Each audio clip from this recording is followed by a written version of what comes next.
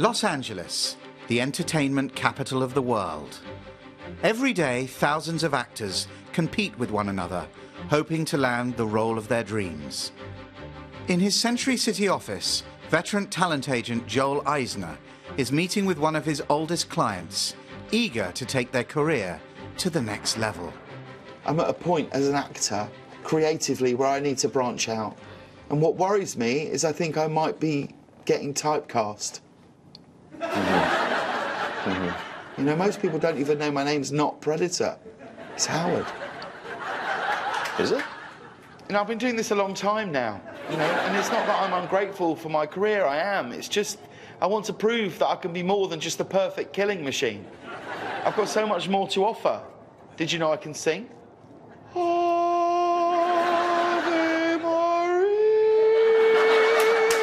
Howard and I work together, and I understand where he's coming from. I really do.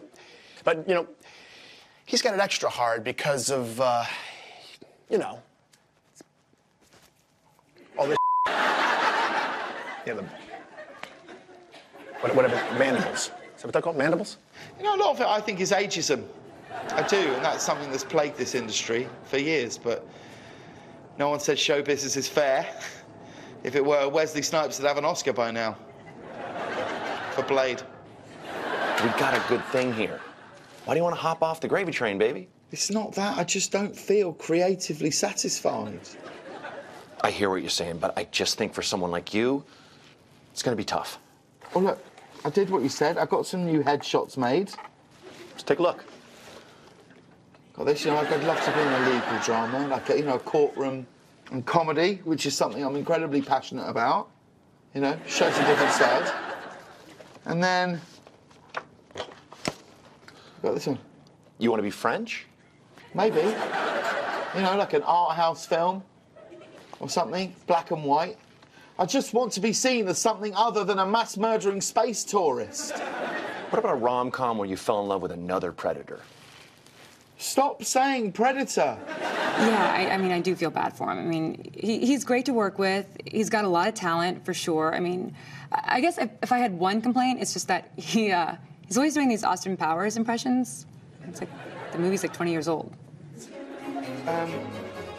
Frustrated with his predicament, Howard has decided to take matters into his own hands by answering an open casting call. 4 o'clock, yeah. I'll be there. No, that's brilliant. That's fine. I'll absolutely be there. No, thank you. Okay, bye-bye. Bye. Yeah, baby! Guess who's got themselves an audition? The listing said they're looking for someone my height, my build, athletic.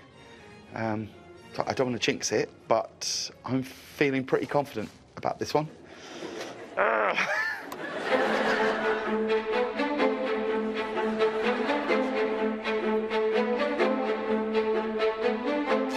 Martini shaken, not stirred. Martini shaken. Sorry, it's Chris, isn't it? For Howard. I think we've actually got a friend in common. Jamie Lennox. You were in Seven Brides for Seven Brothers with him. Yeah, he's such a good guy. Yeah, he's a nice guy. Such a good guy. I've seen him in a while. He's doing West Side Story now. Officer Krupke. Howard Goldschwartz? Oh, that's me. Wish me luck. Good luck, brother. Hi. How are you? Unfortunately for Howard, the audition did not go quite as planned. Next! Oh, come on! Okay, you know, I realise I'm not conventional looking by Hollywood standards, you know, but that's not going to stop me pursuing my dream. You know, in fact, I recently just joined an improv group. Yeah, we're called Home Improvement. It's a pun. Yeah, we have a good time. You know.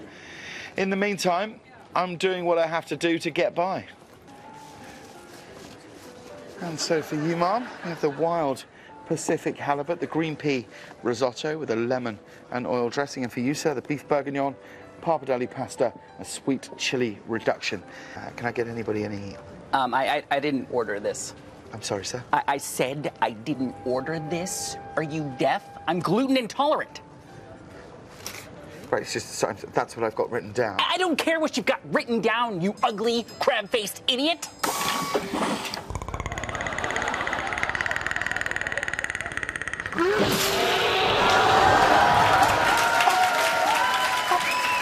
After a lengthy and very public lawsuit, which Howard was able to settle out of court, his luck finally changed. It's crazy how things can turn on a dime in this town, you know? You are now looking at America's next major sitcom star. Groovy, baby! Yeah! It takes a village. Oh, that must be Cousin Drew. Now, remember what I told you, kids. Be polite. He's come a long way to see you. Did somebody order a pizza? Extra spicy! It Takes a Village went on to become a ratings smash. Unfortunately for Howard, a vicious online petition received over 19 million signatures in under a week, and he was recast after the very first episode. Am I upset with how things ended up? Of course I am.